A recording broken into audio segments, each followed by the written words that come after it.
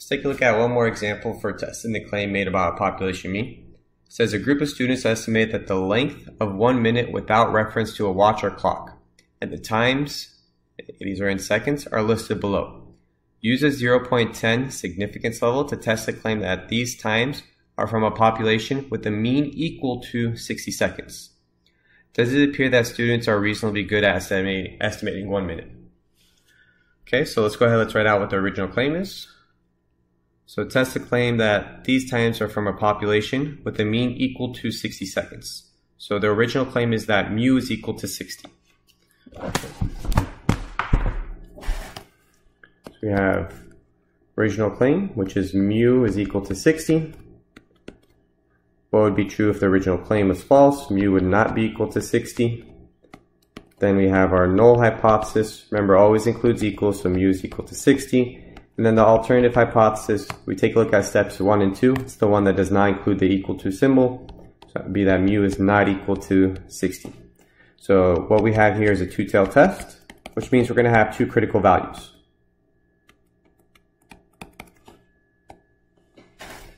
Okay, so let's go ahead, let's draw that out. So we're going to have one critical value on the right-hand side, and we're going to have another critical value on the left-hand side. So now let's go ahead and use Statcrunch. We'll figure out what these values are. We can determine our test statistic and then our p-value, and then make a conclusion about the null hypothesis. So this right-hand side and this left-hand side, these are our rejection zones.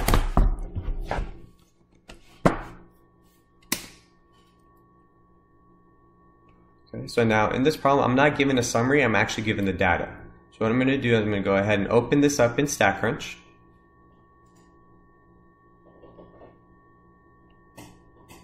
Okay, and now I'm going to go to Stat. We're still going to go to T-Stats.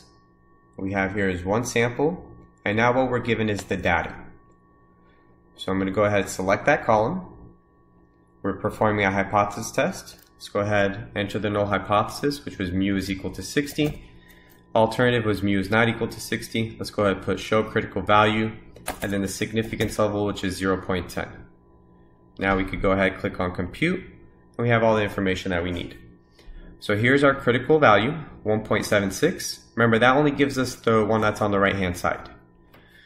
So 1.76, and then the other one would be negative 1.76.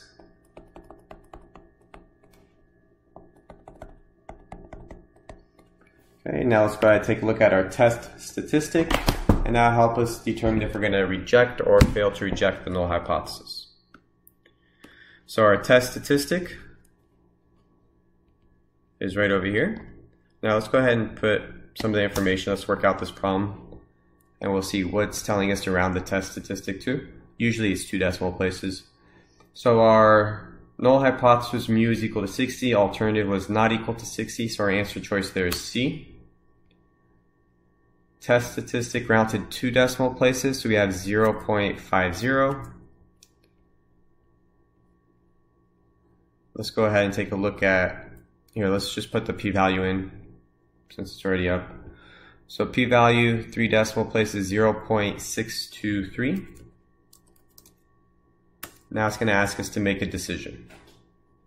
Okay, so our test statistic, 0.5. So 0.5 would be about, I don't know, a little bit more than halfway.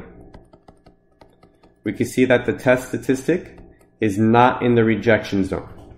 So what we do here is we fail to reject the null hypothesis. Fail to reject the null hypothesis.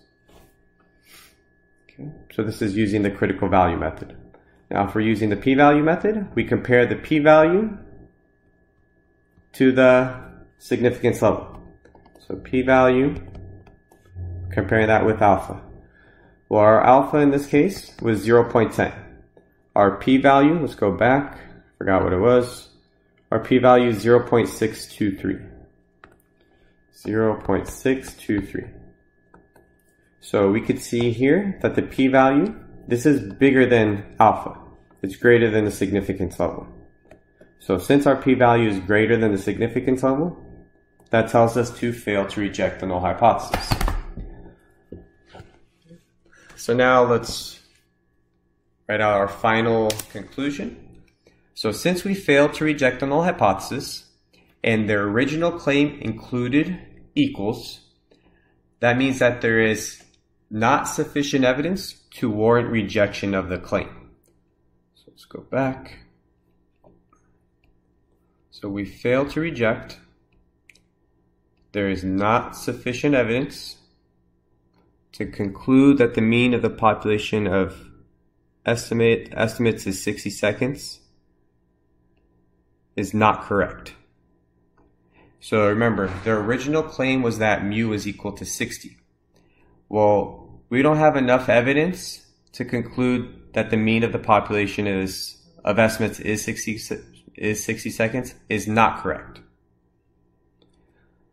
So it appears that as a group of students, the students are reasonably good at estimating 1 minute. So just to recap, to go back, the original claim was that mu is equal to 60. And we do not have enough evidence to warrant rejection of that claim. So what that means is that the mean could actually possibly be 60.